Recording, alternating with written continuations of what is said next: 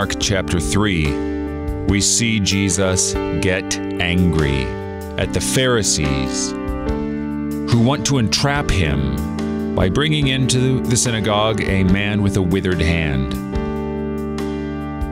They watch him so that they might accuse him.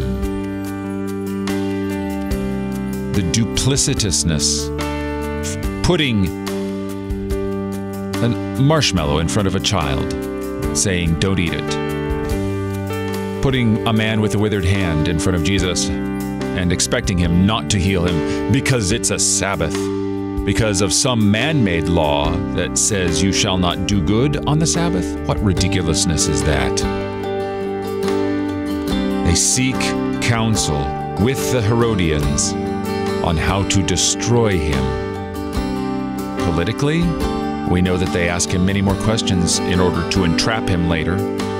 But ultimately, we know what sort of destruction they have in mind. They want to kill him. They want to put him to death.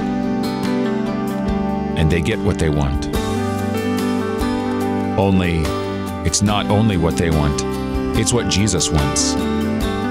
His entire goal, and you see this throughout Mark, is to rush to the cross. And that means salvation for you. You're listening to Oratio, part of your morning drive for the soul, here on Worldwide KFUO. Christ for you, anytime, anywhere.